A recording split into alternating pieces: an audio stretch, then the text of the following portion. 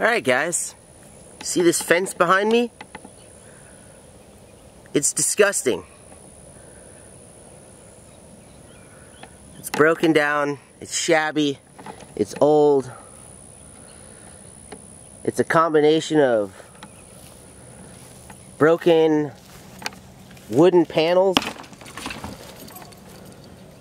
barbed wire, woven wire. It's got metal T-posts, it's got wooden posts, and there's weeds growing up on it. It's crooked. The gate's broken down over there.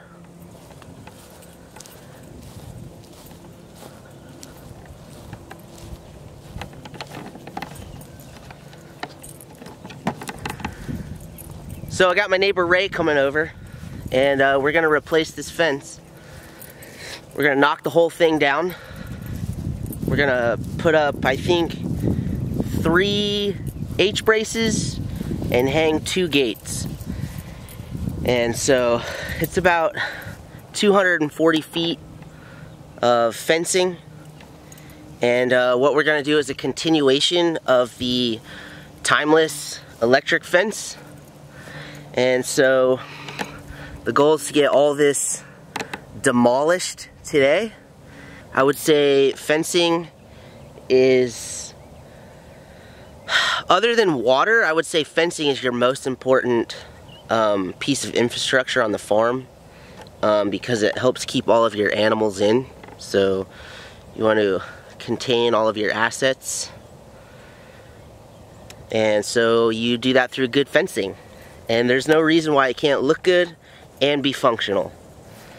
So this is not really functional, to be honest with you. This gate over here,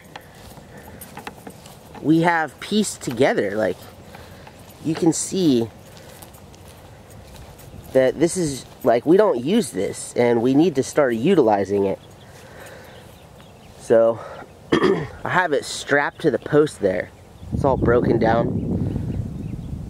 So anyways, not only does this look horrible, but it's not functional. So we're gonna do something about that.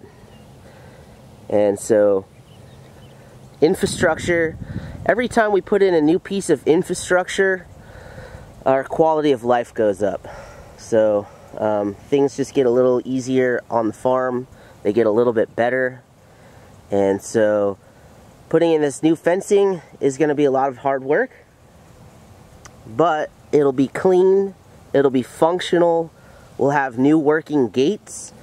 This gate that I have staged here is 14 foot, and so it'll be a single swing 14 foot long gate.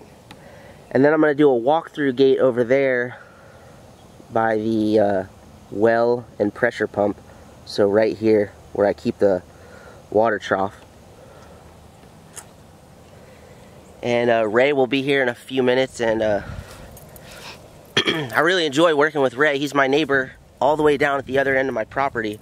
So he's my next door neighbor, but he's like a quarter mile away.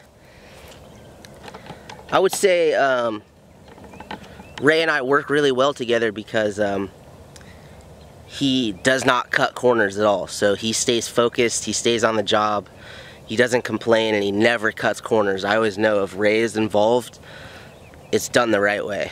So he helped me on the first part of the electric fence that we put up. I don't even know when that was, 8 months ago maybe. So anyways, I'm just gonna set the camera off to the side so you guys can enjoy all of our hard labor from the comfort of your mobile device.